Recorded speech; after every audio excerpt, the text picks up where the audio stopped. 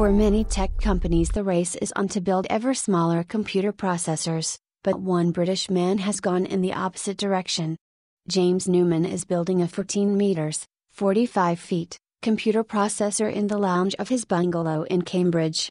Mr. Newman's 16-bit megaprocessor will contain 14,000 individual transistors and 3,500 LED lights.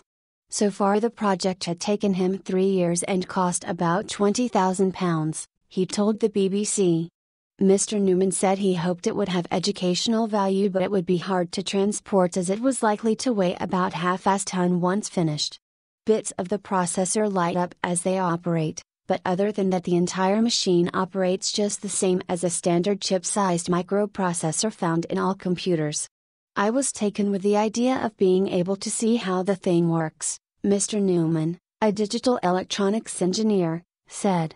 I have a visual way of thinking about things. I wanted to be able to see how a computer works and how things flow around within it. I intended it as a learning exercise, and I have learned a lot. He said his enthusiasm for the project had ebbed and flowed over the years, but he hoped to complete it by the end of 2015.